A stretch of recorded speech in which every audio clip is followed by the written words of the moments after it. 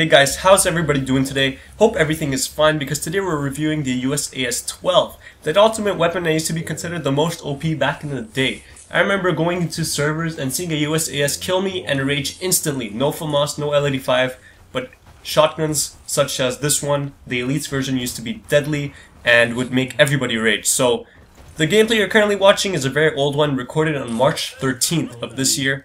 And in the background you may hear a voice, and that's the voice of my friend. We're playing together on Skype, and that should explain that. So yeah, I just want to give a shout out to Blue Toffees 1981. It's an early shout out to you, early birthday shout out I should say, because his birthday is on August 15th. And you know, I just want to give you an early birthday shout out, so here's your shout out, man. And yeah, without further ado, let's dive right into this gun review because I have a lot of things to say and talk about this gun. Now the USAS-12, or the USAS like I like to call it, is a fully automatic shotgun designed in the 1980s and manufactured by South Korean arms manufacturer Daewoo Precision Industries. USAS-12 actually means Universal Sports Automatic Shotgun, and the 12 signifies the 12 gauge caliber. In Battlefield Play4free, the USAS-12 is a shotgun available for all 4 classes for the primary slot. It has 3 variants, the regular, veterans, and elites, which are unlocked at level 17, 21, and 25, which is fairly high in my opinion. The USAS-12 has a reload time of 4.37 seconds, which is not bad in my opinion. It reloads by magazine and not fed individually its shells, so you should take that into consideration, that when you're going to be reloading the shotgun, you're going to be actually filling in a whole magazine and not just putting each shell individually. This weapon has a projectile velocity of 800 meters per second, which is very powerful, but of course useless since you won't be using this thing at other distances than close range. But also, if a vehicle is coming towards you, you can actually spray at the bulletproof glass and, you know, towards the driver of that Humvee or, you know, gauze, and you can actually penetrate the glass with those pellets and actually be able to kill them. So that's something really good about high projectile velocity that I should let you guys know about. Now for the regular gun you get 6 rounds per magazine, the veterans version gets you 8, and the Elite USAS gets you 10.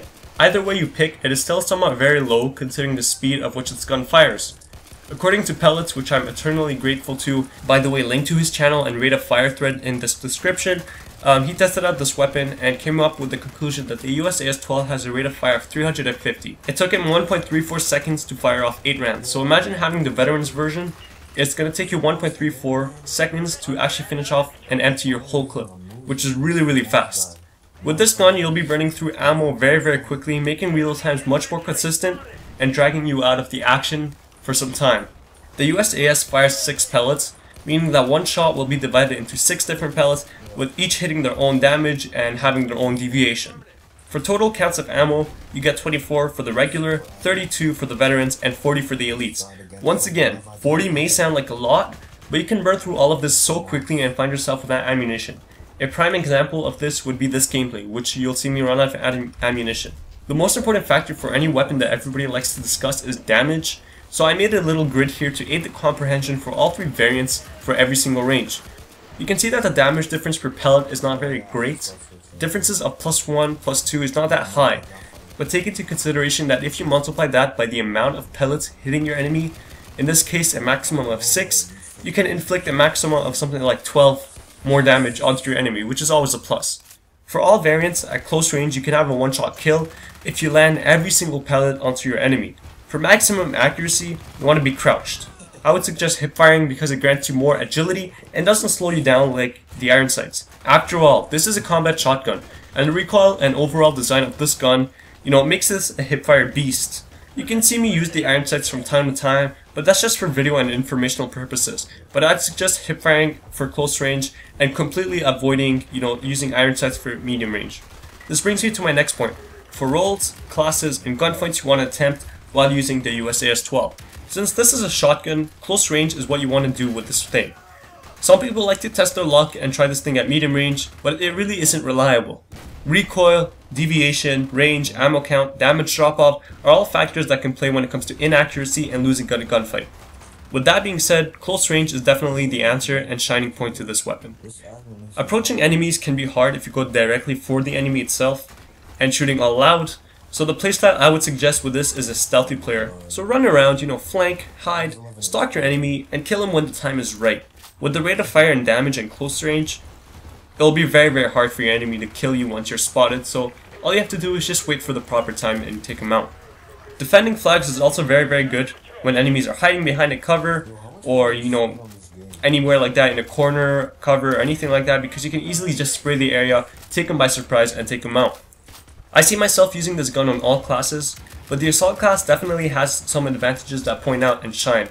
The rate of fire plus ammo count combination of this gun is something that definitely ruins this weapon.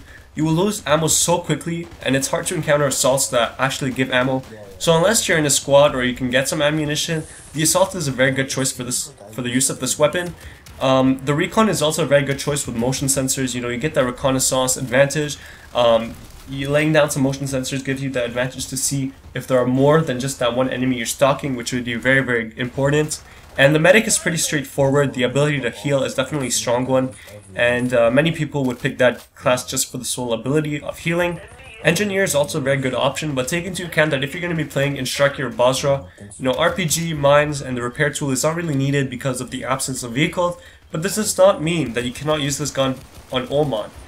Sticking to the appropriate locations of any single map in this game, like Dragon Valley, Dalian, even Dalian Rush, this will bring you success. You just want to know where you want to be at to properly use the weapon. An important thing to mention is the fact that you'll be needing a very good sidearm for this weapon, something that you can easily pull out and spray quickly, something like an MP443 or a P226, because you'll really be needing it when it comes to sticky situations where you'll be running out of ammo really, really quickly. Lastly, before I finish off and give my rating, I would also like to suggest this gun as a double primary weapon. So as annoying as it may sound, or how much hate you'll get, I find like the USAS is not a primary gun, but more of a secondary finisher. You can be using any weapon and have the USAS in your secondary slot in case you run into some sticky situations. Or I've seen some other people do, what they'll do is use the Elite USAS as their primary and have the Veterans version as their secondary, which is a bit weird. It takes a lot of money to do that, and a high level as well. So if you don't have the money or the high level, I wouldn't suggest even doing it because there's no point. Just use any other weapon. But I would suggest that as a double primary weapon instead of just a single individual primary. Is the USAS really worth getting? I wouldn't personally purchase it. With all of the no fully automatic shotgun servers, the lack of bullets, even for the Elite's version, it really does give this gun a weak point. It's very deadly for the first enemy or two, but if you run into a squad of enemies, then you find your vulnerability. For that reason, I would rate this gun a 7 out of 10.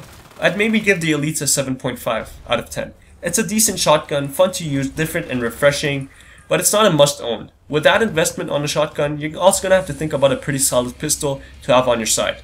Renting this weapon once unlocked is the way to go, because this gun is not really worth the permanent purchase. Thanks for watching, everybody. Hope you guys enjoyed. This review is approved by ProfessorSnipe. I want to thank Pellets once again for his rate of fire calculations. He helped me out tremendously and is still doing so as well. So if you want to help him out, drop by his channel and go ahead and subscribe. I have the annotation on screen right now. He already has more than 500 subscribers. He commentates and does excellent videos. So that's all I have for today. Have a great day, and yeah, peace.